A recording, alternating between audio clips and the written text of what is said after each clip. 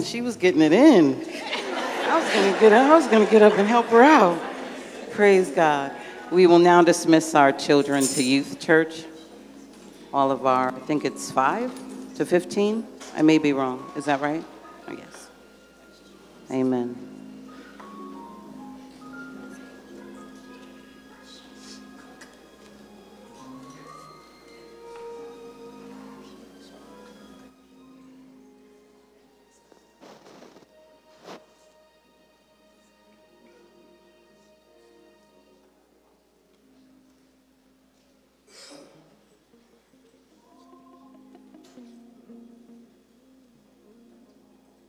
Please turn with me to 2 Samuel 13.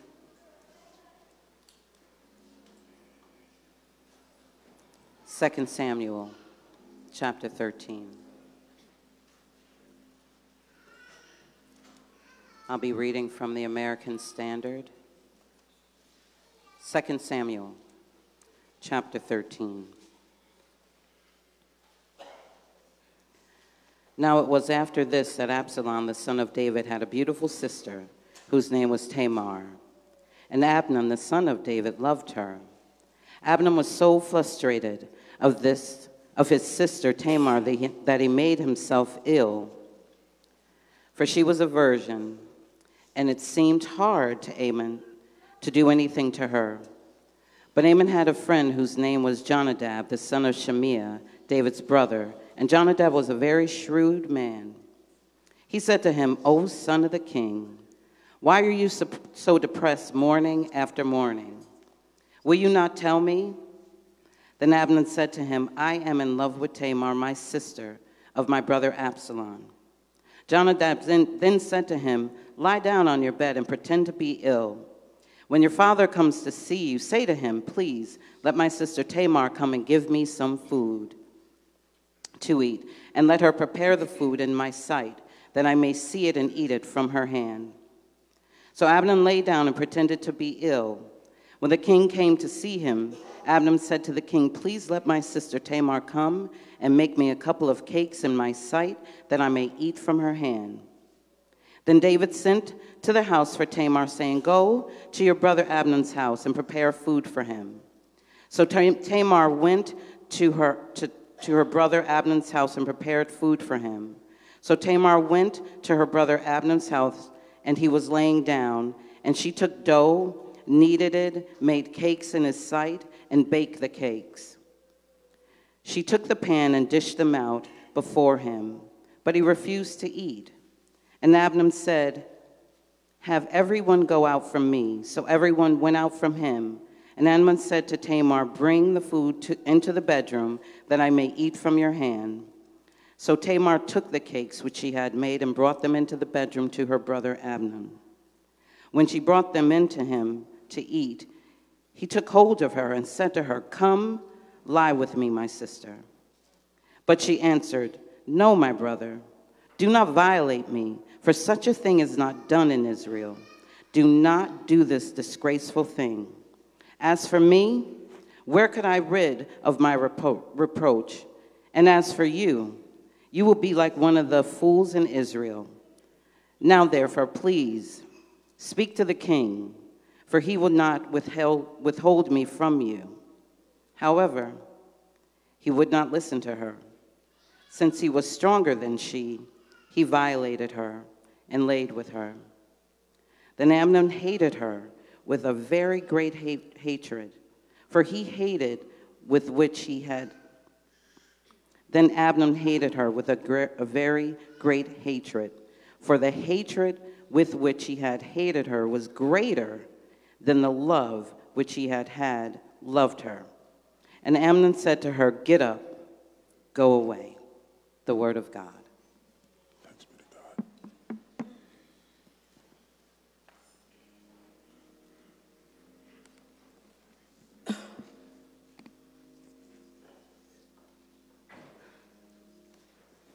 Our Father and our strong God, we thank you and we adore you and love you and give you praise for being who you are in our lives.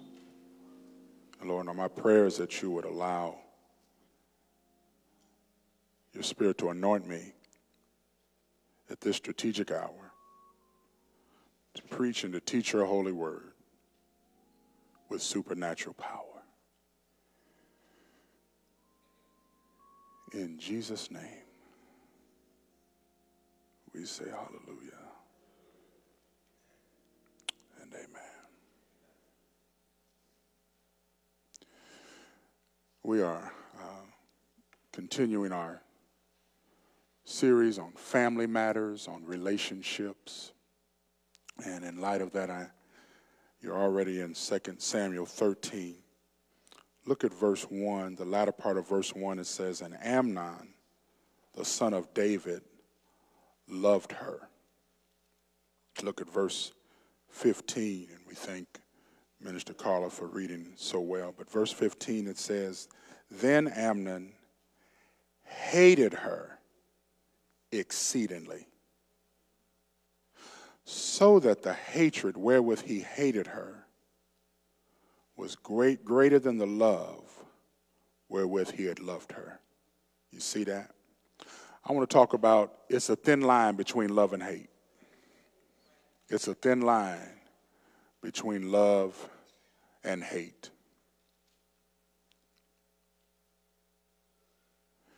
How does it happen? How does one go from loving someone deeply and dearly, to hating them with venom and hatred and vitriol, rather? How does it go from the person you couldn't wait to be in their presence to now you can't stand being in their presence? How does it happen? How does it go from a little house on the prairie to a nightmare on Elm Street?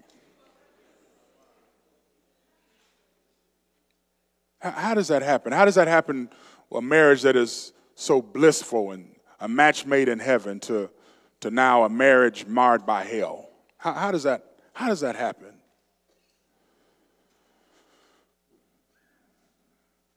From love to hate.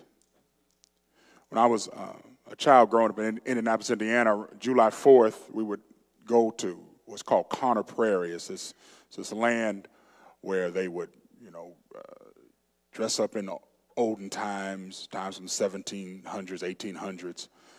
And on July 4th, we would watch the fireworks, and we loved it. They would, of course, share with us the importance of Independence Day, history of the nation, and all of that, Revolutionary War, all of that wonderful historical information. But then we'd watch these fireworks, this wonderful, exciting fireworks show and display. But what I noticed about that is that the fireworks would go up so quickly, and then they'd go down quick, and all that was left was some trash that other people had to pick up.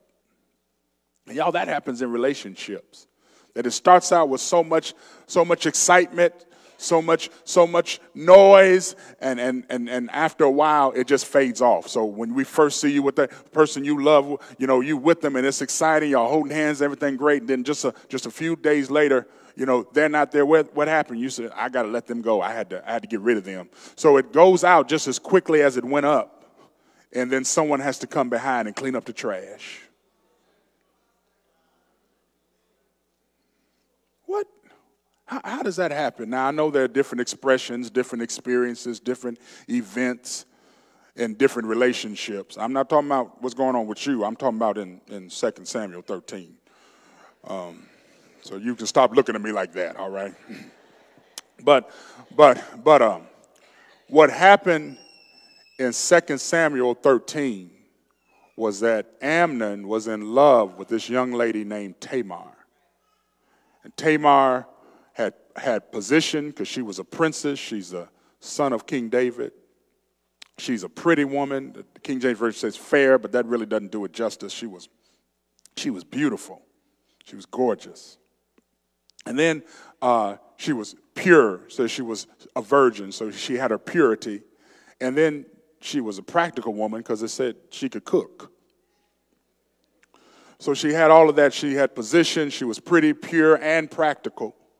And Amnon started out in love with her, but 15 short verses later, he went from loving her to hating her. And he hated her worse. His hatred was more intense in verse 15, the Bible says, than his love for her in verse 1. How did that happen?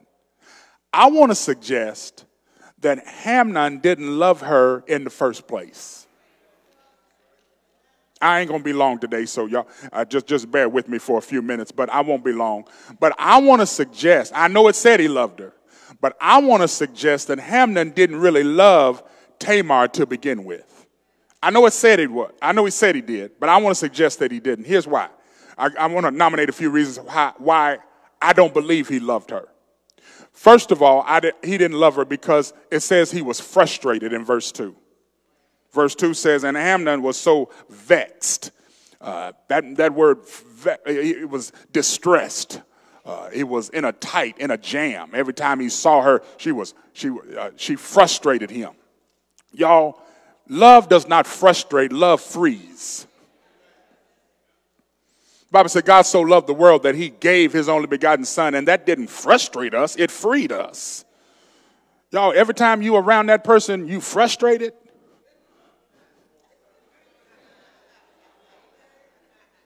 That ain't love.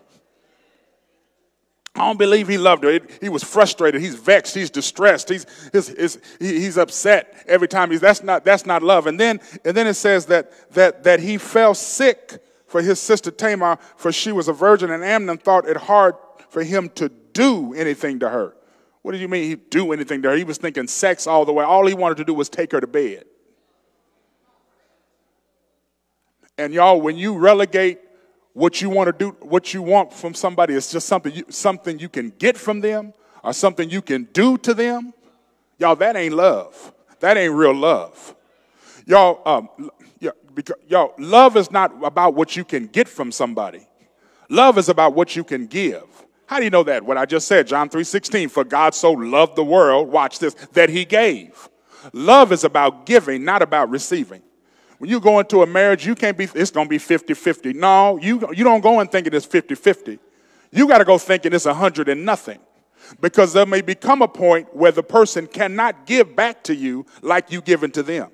That's why the vow says sickness and health, richer and poor. Because what if they can't work? What if they sick and can't give back to you? It's not 50-50, it's 100, and it's all the way. You got to be thinking, I'm going to give all the way, even if I'm the only one giving, and knowing that you reap what you sow. That's what real love is about, y'all. And y'all, love is not about emotion.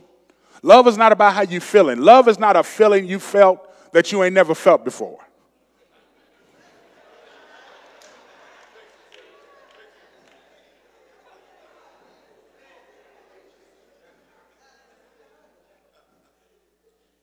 Y'all, this is what love is.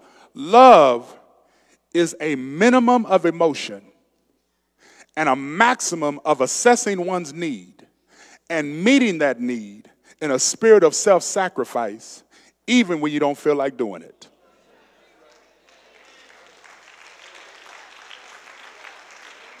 No, that's what love is. Love is a minimum of emotion. It ain't about how you feel. It's a maximum of assessing one's need. What is the need? And I meet that need in a spirit of self-sacrifice when I don't feel like doing it. That's what Jesus did. Jesus loved us. The Bible says we love him because he first loved us. Well, what did he do? He saw our need. We were sinners in need of a Savior. He assessed that need. That he met that need in a spirit of self-sacrifice. I know he sacrificed because he sacrificed his own life. Even when he didn't feel like doing it. And he didn't feel like doing it because in the Garden of Gethsemane, he told his father, if there's any other way we can do this, let this cup pass from me. He didn't feel like doing it, but he said, yeah, nevertheless, not my will, but thine be done. Love is not about your emotion. It ain't about what you feel. Love is an act of your will. It's about your volition. You got to make a decision to love somebody. I decide to love you. I decide to assess your need and meet that need. It's not your... No, and then when Jesus tells us love our enemies, he's not saying be emotionally attached to your enemy. It's an act of your will, y'all. Ain't how you feel. Sometimes couples come to me and they say, well, I just don't love my spouse anymore. I'm just not, no, they say, I'm just not in love with them anymore. And I look at them and I say, well, you didn't think that was going to last, did you? And they said, well, what do you mean? I said, no, this warm, fuzzy, in love feeling, that don't last. Y'all, love is about a commitment. Love is about a decision. And watch this, when you fall out of love, real love keeps you there till the feeling come back. Oh, I wish I had somebody today. I wish you'd understand what I'm trying to talk about. That when you ain't feeling and things ain't going well, you don't bail out. Say, I stay here until it works itself out. It's a decision of your will. I don't buy it. Amnon didn't love her. He said he loved her, but he didn't love that girl. He was frustrated. The second reason I don't think he loved her is because he was fake. I'm in verse 5. I'm not making it up. It says, and Jenadab said unto her, lay thee down on thy bed, make thyself sick, and when thy father cometh to see thee, say unto him, I pray thee, let my sister Tamar come and give me meat and dress the meat in my sight, that I may see it and eat it at her hand. Now, here's the thing what's going on. Amnon wants Tamar, but he's frustrated. He don't know how to go about it. Well, he has a friend, it's really his cousin, Jenadab, who's crafty. He's sneaky. He's conniving. He's calculating. And he says, you know, Amnon is sick, and he's just frustrated. And Jenadab said, what's wrong with you, man? Why are you so sick? What's wrong with you? Why are you going around so sad? You don't even understand you the prince. Your daddy is the king. You have the full, your daddy runs this place. Why are you sick? And he explains to him what's going on. Jenadab says, oh, I got something for that. All you got to do is act like you sick. And when your dad comes to see you and say, what's wrong? You tell him you need Tamar to cook some food for you. When she cooked the food, then she come in your bedroom, then you can make that move.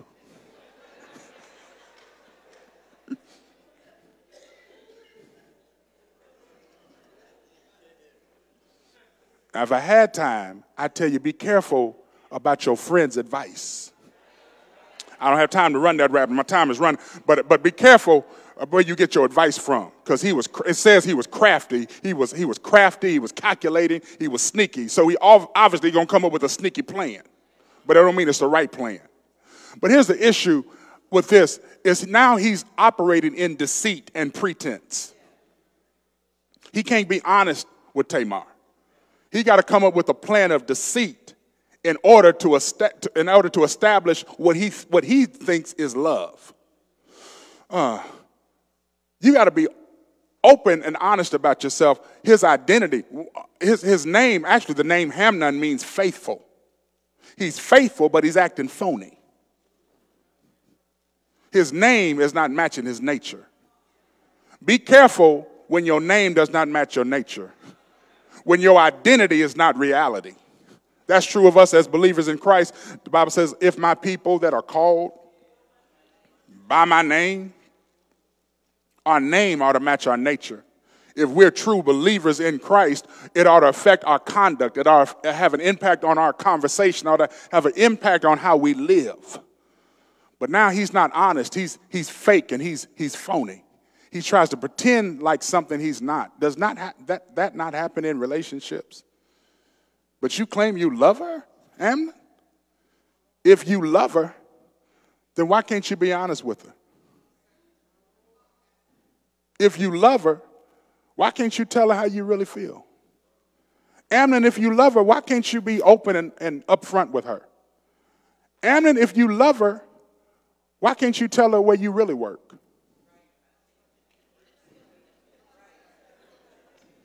Amnon, if you love her, why can't you tell her how many kids you really have?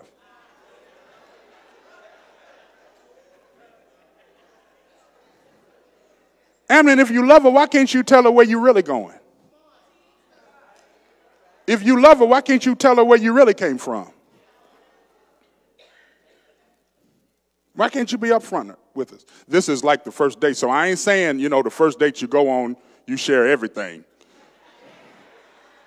I ain't saying the first date you're going, well, I've been in jail 10 times. I got 8 kids. I've been strung out. I've been sober for 3 months. I got 5 baby moms. I ain't saying all that. I ain't saying just share that on the first date, all right? You don't share it all at the beginning. There probably ain't going to be no second date if you share all that. Keep something. But my point is, it's about honesty.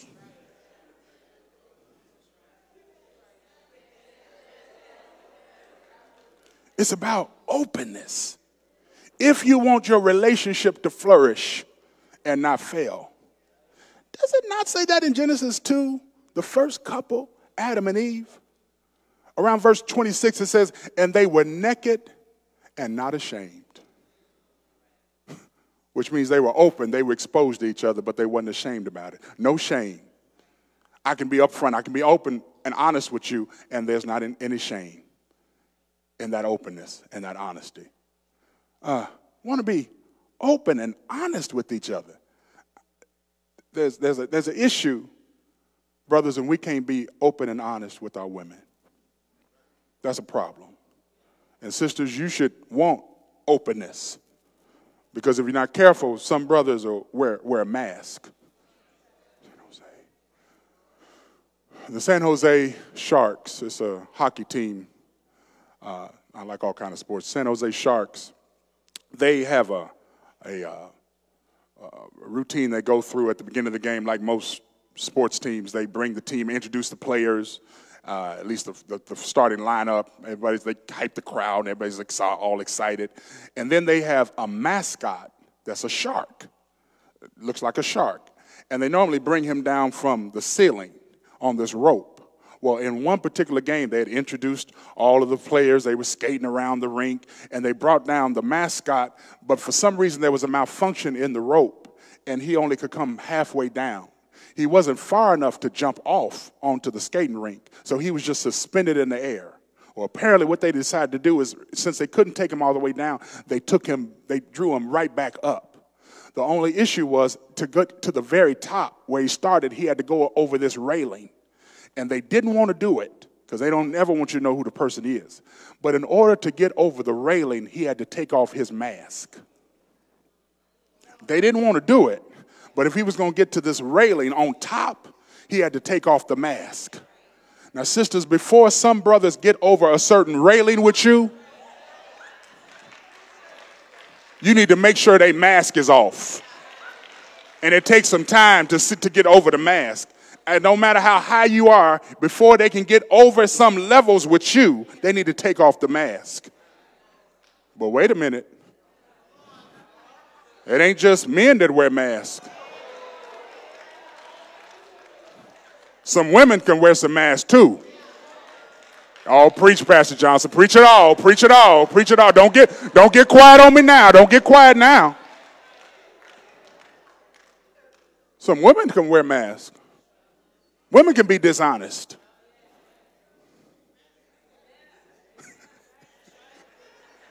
Oh, I just lost all the way. Oh, y'all was amening real good. I just lost you. Just like that, I lost it. Man, you got to be careful. You look under the mask too. You may wind up with something you didn't think. I'm in the Bible. Genesis 29, Jacob is in love with this girl named Rachel, and he asked her daddy Laban for her. He says, well, if I'm going to give you my daughter, you got to work for me 7 years. So on the night before the wedding, Jacob gets drunk, goes out with his buddies, parties too much, gets drunk. Laban, who's sneaky, shifts and takes Rachel, and instead of putting Rachel there, that's under this veil, he puts his oldest daughter, Leah. Jacob, too drunk to realize it ain't who he thought it was. This is in the Bible, Genesis 29. He consummates the relationship. The next morning he wakes up and looks and discovers it's not Rachel whom he thought he was married, but it's Leah who he did not want. Brothers, make sure you stay sober enough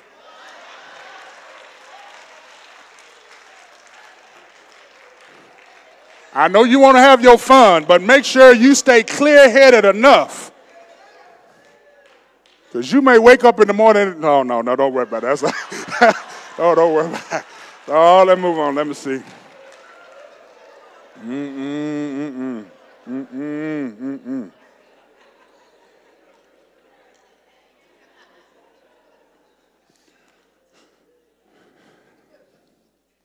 Amnon, it said he loved her. I don't believe he loved her. I don't believe he loved her because he was frustrated. I don't believe he loved her because he was fake. But also, lastly, I don't believe he loved her because he was acting a fool.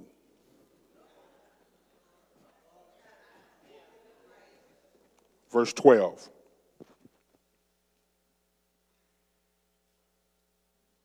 And she answered him, nay, my brother, do not force me, for no such thing ought to be done in Israel. Do not thou this foolishness. And while she says, and I, whether shall I cause my shame to go, and as for thee, thou shalt be as one, watch this, of the fools of Israel. Now, y'all, when a woman you trying to get with call you a fool, you a fool. She said, we can't do this. She said, first of all, because of who you are. She said, you're the prince. You're the king's son. And as the king's son, some things we should not do. Do you realize who you are? When you know who you are, there's some things you would not do.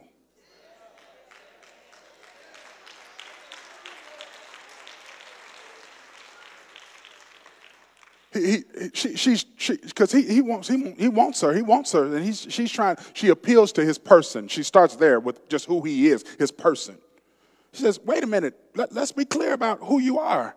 You're the prince, and the prince shouldn't be involved in nothing like this.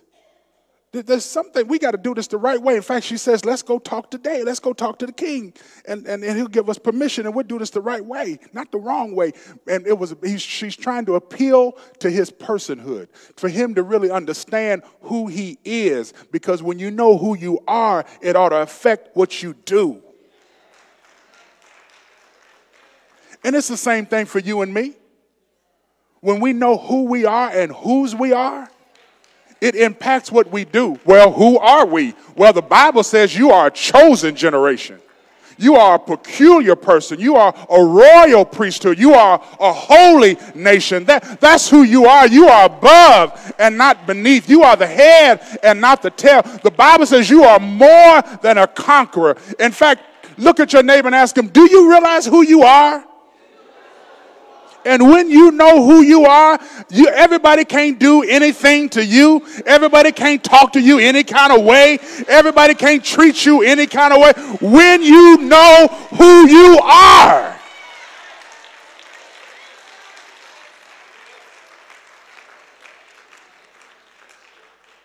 You need to know who you are. Own who you are. And it impacts what you do, but it also impacts what you allow other people to do to you. You can't lie to me. You can't cheat on me. You can't treat me like dog. No, you will not call me that kind of name. You will not wear that kind of, no, we ain't, no.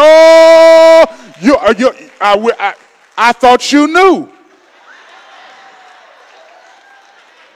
I thought you understood that I have self-esteem.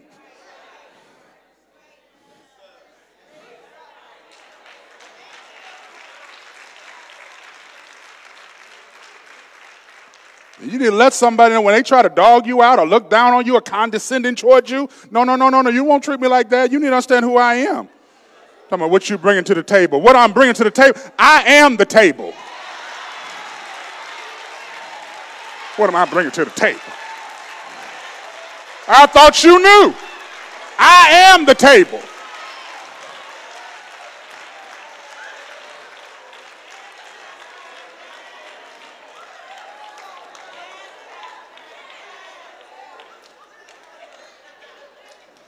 Touch two people and say, I am the table. I am the table. What am I bringing to? I'm bringing me. And when I show up, it's the best thing you done ever seen. It's the best thing you done seen in your life. And if you don't want me, it's your loss, not mine. Because I know who I am. I know, I wish I had somebody that understood who they were in Christ Jesus.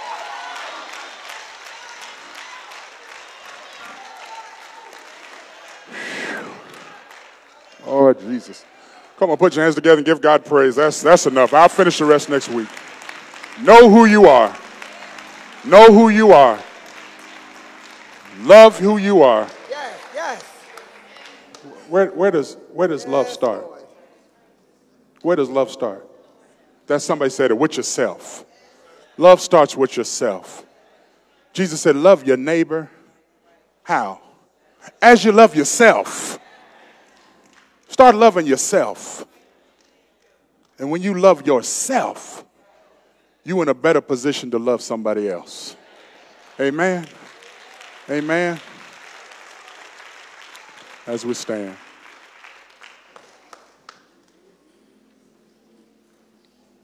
Now Amnon, it says Amnon was a fool. But unfortunately, there's somebody that's acting foolish in here. What do you mean by that? The psalmist says the fool has said in his heart that there is no God. The fool acts like they don't need God. The fool acts like they don't need Jesus. They can make it on their own, in their own reason and own resolve. Don't be foolish today. If you've not accepted Christ as your Savior, make a wise decision. Make a prudent decision today to invite him into your life. You're not a part of the church. You need a church home. Make a wise decision today. God has designed this, that you believe in Jesus, but also belong to his church. Believe and belong. Maybe you strayed away and you need to get back in right fellowship with God and his church. Maybe you're a college student. Maybe you're away from your home and you're here temporarily and you just want spiritual covering while you're in Albany. You can have it right here at Metropolitan. Just step to the nearest aisle and come down. Who's going to make that decision today? Who's going to do it today? Don't let anything keep you from becoming a part of Christ Church, but having him in your life. Won't you come today? We're going to sing and give you a chance to come. Just step to the nearest aisle. Come on, we offer Christ today. Come on, come on, come on.